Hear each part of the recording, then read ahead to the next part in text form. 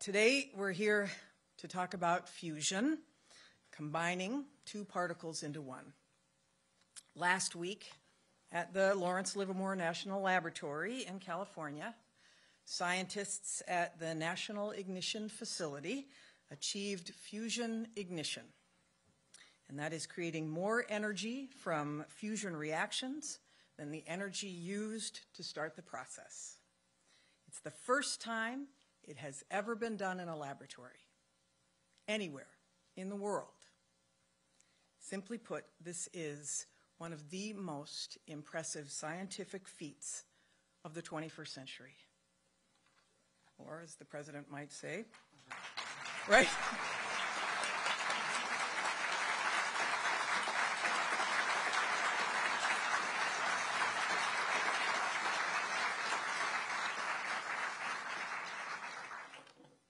I do think he probably did say this is a BFD. So, what does this accomplishment do?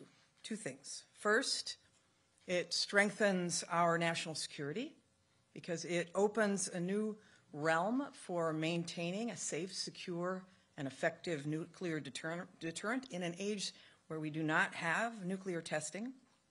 Ignition allows us to replicate, for the first time, certain conditions that are found only in the stars and the sun.